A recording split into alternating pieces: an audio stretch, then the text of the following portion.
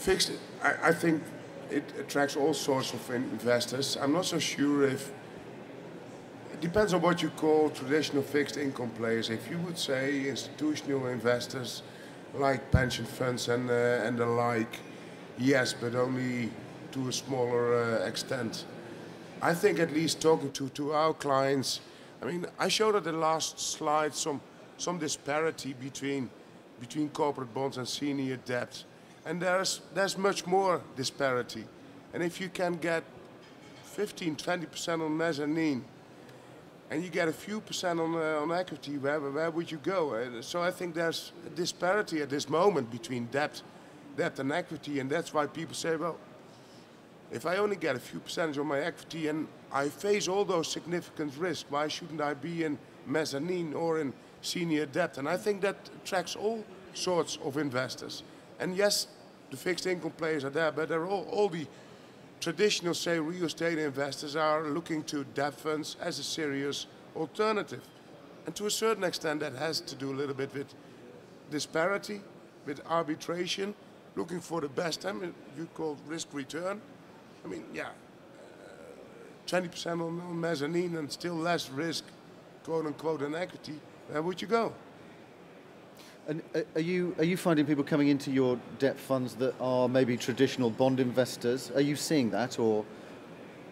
I think it really depends on the kind of debt you're targeting.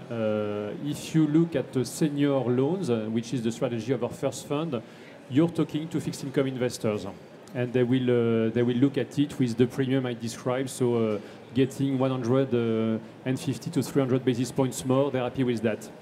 If you look at the eastern part of the risk curve, so moving to mezzanine, preferred equity financing, most of the time you will talk to real estate investors, and it's completely different stories. So it really depends on the strategy of your fund, knowing that when you launch a fund, you need to be focused on something because investors have to understand exactly the kind of strategies they are entering. So far we have discussed with bond and fixed income investors, but we may move soon to other kind of strategies. Okay, good. Jan Evert,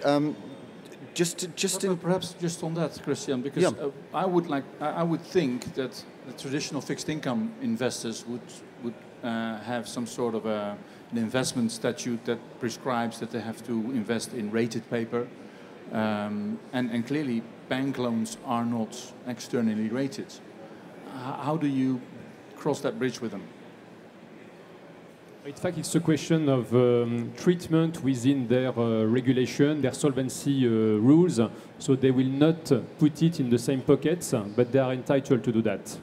The only constraint that they have is that they can invest less than in rated loans. But they can invest in loans, especially considering that the loans we are talking about are secured by mortgage.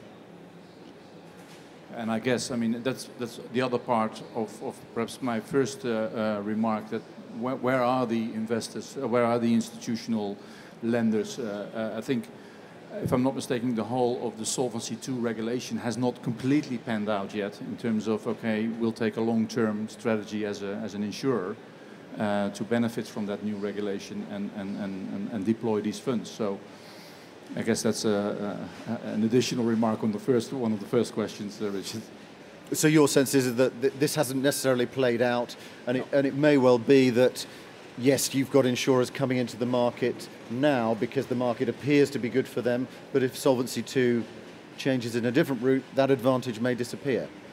Yeah, I guess watch this space should be the answer. I hope it's near. Well, then, Richard, just one point. I'm still not totally convinced about Solvency II here. It may be true for listed equity, and that gets a 49% hit. But if you talk to insurance companies, well, firstly, they would say only a couple of percentage of my investments is in real estate, 3, 4, 5%. That's about it. I don't care. Secondly, direct real estate gets a 25% hit.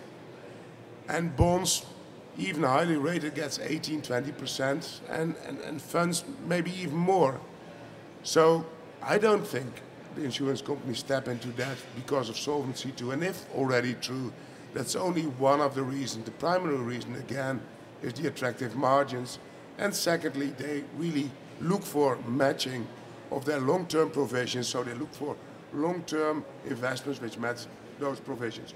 So that matching and the higher margins is the first reason. And Solvency II plays a role, but not that significantly as many people think.